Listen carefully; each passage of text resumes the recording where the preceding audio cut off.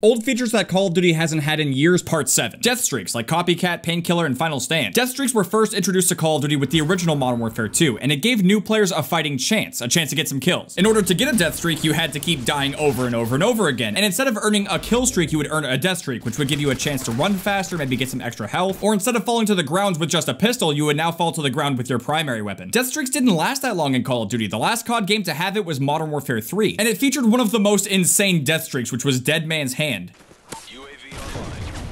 Quad. Don't go near this guy. But what do you guys think? Do you think death streaks are too noob friendly, or do you think that they actually make the game more casual and inviting? Like and share this video if you want to see death streaks return in Call of Duty.